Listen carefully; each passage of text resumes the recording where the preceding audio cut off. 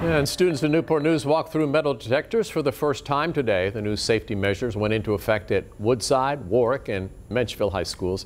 Emily Harrison picks up our team coverage.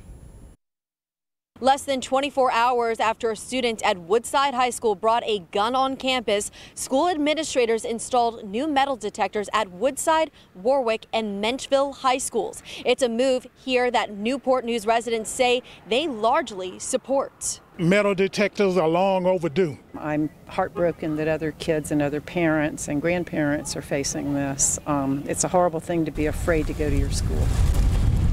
According to an email sent to Newport News families, guns, knives, and other weapons have no place in Newport News public schools. Today, school administrators tried to control the flow of weapons entering their schools by installing metal detectors that will screen students in, quote, large numbers. This takes some of the onus off the kids having to report somebody that they know has a gun. However, some residents say even with the new measures, violence can still happen. They won't bring them to school.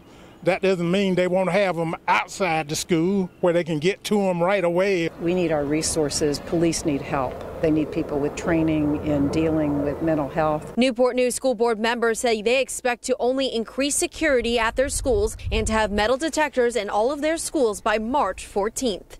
Emily Harrison, 13 News Now. And a spokesperson with the school says the metal detectors are one of the most advanced the division has received, and we're told they should be installed in all schools by mid-March.